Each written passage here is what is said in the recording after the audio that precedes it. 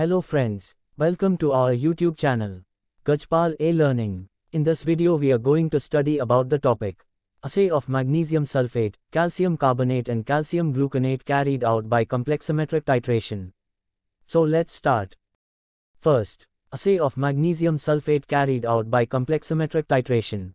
The assay of magnesium sulphate, MgSO4, by complexometric titration involves determining the concentration of magnesium ions, Mg2+, in a sample of magnesium sulphate. This can be done using a chelating agent, typically ethylenediaminotetraacetic acid, EDTA, as the titrant. Here's a detailed step-by-step procedure for this complexometric titration assay. Apparatus and reagents used. A. Burette, a calibrated burette for delivering the EDTA titrant accurately. B. Erlenmeyer flask, a clean and dry 250 ml Erlenmeyer flask for the titration.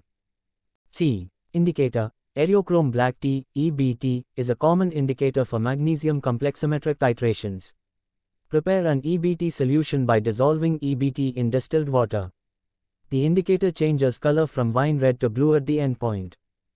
D. Standard EDTA solution. Prepare a standardized EDTA solution by accurately weighing and dissolving pure EDTA in distilled water. Determine its exact concentration by titrating it against a known concentration of a primary standard calcium solution. A. Sample solution. Dissolve the magnesium sulphate sample in distilled water and transfer it to the Erlenmeyer flask. The solution should be clear and free from any impurities. Procedure. First, preparation of sample solution. Weigh an accurately measured amount of the magnesium sulphate sample into a clean Erlenmeyer flask. Add distilled water to dissolve the sample completely. If the solution contains any insoluble impurities, filter it to obtain a clear solution. Second, adding the indicator. Add a few drops of the EBT indicator solution to the sample solution in the Erlenmeyer flask. The solution will turn wine red initially due to the formation of the magnesium EBT complex.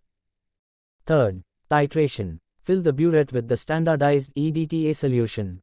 Slowly add the EDTA solution to the sample solution while swirling the flask continuously. The EDTA will react with the magnesium ions, forming a stable complex, and the wine red color will begin to change to blue. The color change signals the endpoint. Continue adding the EDTA solution drop by drop until the blue color persists for at least 30 seconds. This is the endpoint. Fourth, recording the volume. Record the volume of the EDTA solution used to reach the endpoint from the burette.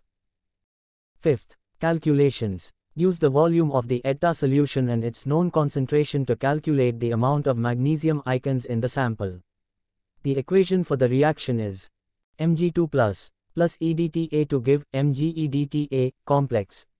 Determine the moles of magnesium present in the sample and calculate its mass or concentration as needed. Sixth, precautions. Ensure that all glassware is clean and free from contaminants. Perform the titration carefully, adding the EDTA solution drop by drop near the endpoint to avoid overshooting. Standardize the EDTA solution accurately using a primary standard. Maintain a consistent pH during the titration, as deviations can affect the accuracy of the results. By following this detailed procedure, you can assay the magnesium sulphate sample using complexometric titration with EDTA as the titrant and EBT as the indicator. This method allows for the precise determination of magnesium ions in the sample. Second, assay of calcium carbonate carried out by complexometric titration. Apparatus and reagents used. First, burette, a calibrated burette for delivering the EDTA titrant accurately. Second, Erlenmeyer flask, a clean and dry 250 ml Erlenmeyer flask for the titration. Third, indicator. Aerochrome black tea, EBT, is commonly used as an indicator for calcium complexometric titrations. Fourth, standard EDTA solution. Prepare a standardized EDTA solution by accurately weighing and dissolving pure EDTA in distilled water. Determine its exact concentration by titrating it against a known concentration of a primary standard calcium solution. Fifth, sample solution. Dissolve the calcium carbonate sample in distilled water. The solution should be clear and free from impurities. Procedure. First, preparation of sample solution. Weigh an accurately measured amount of calcium carbonate into a clean Erlenmeyer flask. Add distilled water to dissolve the calcium carbonate completely. Second, Adding the indicator. Add a few drops of the EBT indicator solution to the sample solution in the Erlenmeyer flask. Third, titration. Fill the burette with the standardized EDTA solution. Slowly add the EDTA solution to the sample solution while swirling the flask continuously. The EDTA will react with the calcium ions, forming a stable complex, and the wine red color will begin to change to blue. The color change signals the endpoint. Continue adding the EDTA solution drop by drop until the blue color persists for at least 30 seconds.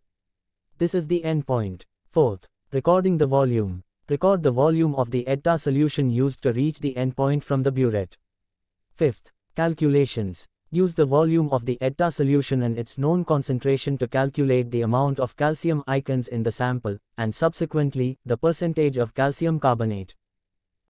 Third, assay of calcium gluconate carried out by complexometric titration.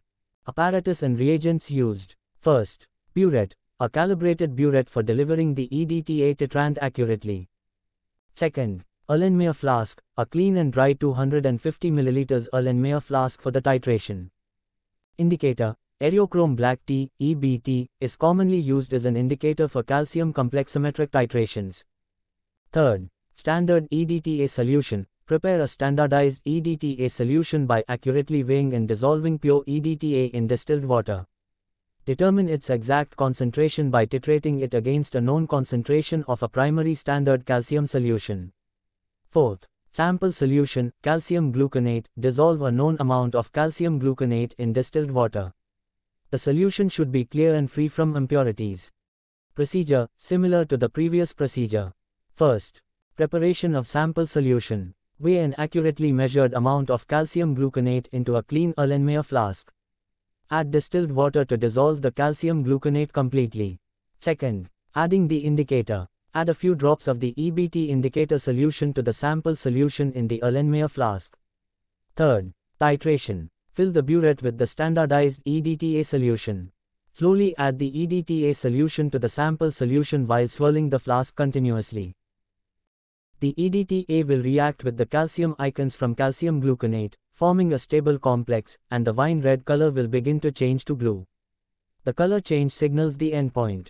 Continue adding the EDTA solution drop by drop until the blue color persists for at least 30 seconds. This is the endpoint. Fourth, recording the volume. Record the volume of the EDTA solution used to reach the endpoint from the burette. Fifth, calculations. Use the volume of the EDTA solution and its known concentration to calculate the amount of calcium ions present in the calcium gluconate sample, and subsequently, the percentage of calcium gluconate. Precautions. Ensure that all glassware is clean and free from contaminants. Perform the titration carefully, adding the EDTA solution drop by drop near the endpoint to avoid overshooting. Standardize the EDTA solution accurately using a primary standard. Maintain a consistent pH during the titration, as deviations can affect the accuracy of the results. Thanks for watching this video. If are helpful, then please kindly subscribe to our channel. Thank you.